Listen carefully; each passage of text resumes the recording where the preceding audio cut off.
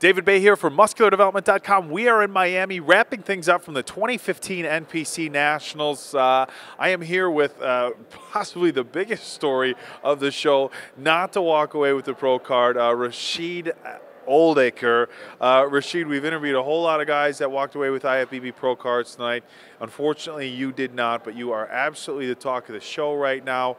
You came out at what, 274, 75 pounds this weekend? Yeah, 274 and a half. I mean, it was pretty crazy. Now, for the guys who aren't familiar with Rasheed, make sure you get online, check out the pictures. Give us a little bit of background. Where are you from? How long you been competing? Stuff like that. I'm originally from Philadelphia. Been competing for about since 2002, so about 12, 13 years now. A lot of my inspiration is Ronnie Coleman. I'm a big Ronnie Coleman fan. Unbelievable DVD, gotta go get it if you haven't seen it. I know I'm advertising for him, but yeah, that's one of my favorite DVDs. Watch that like maybe 4 times a week. I struggled a lot coming up through the ranks, you know, trying to just find the right. Always had muscle, the condition I lacked, you know, a lot of. I linked up with now my coach now. Been with him for about exactly a year now today, and we got things on the board. He understands my body now. I understand it more now, and so we got things fine-tuned. And I think maybe the next time we'll get it. Well, you know, one of the things that we had talked about, and you know, Peter McGough and myself, and basically everybody who saw the show discussed, is your turnaround in 24 hours was absolutely incredible. I mean, you know, we talked in the prejudging play-by-play, like this guy, had he come out in shape, would have walked the show.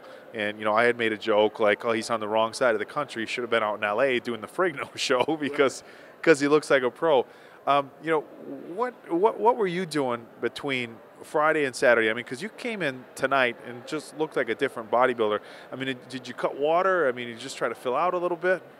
I just cut water a little bit. For some reason, my body was just holding water most as I ever had. And when I got off the plane there, I was swollen, ankles and everything. So we tried to cut the water, get harder, but I just didn't make it for you know, the prejudging.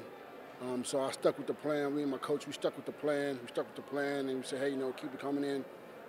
This morning I woke up and I was like, wow, I look great, you know. And then a couple hours later, like even better, and it's like even better.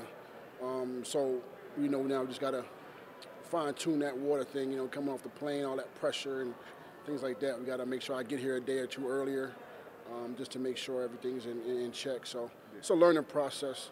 I was able to figure out. Yeah, it definitely is. And, you know, so many times as, you know, as bodybuilders and as bodybuilding fans, we hear some guys be like, I just need to cut a little bit of water. And we're kind of like, yeah. But, I mean, cutting water, I mean, it was night and day difference for you. Now, I know everybody that was here, everybody that sees your pictures online, I know ahead of time. I haven't been on social media. I haven't been on Facebook, Instagram. I can tell you right now already that tomorrow it's going to be blowing up with your pictures. Everybody's going to want to know when you're going to be on stage next. Is that even something you've thought about? Right now, I haven't thought about it yet. You know, I like to make those decisions when I'm in my right mind. When you've had some food and stuff. Some food and got some water in me. I called my coach, you know, early next week, and we'll talk about, you know, when the next show is going to be and when the next show may be, was right for me and everything like that.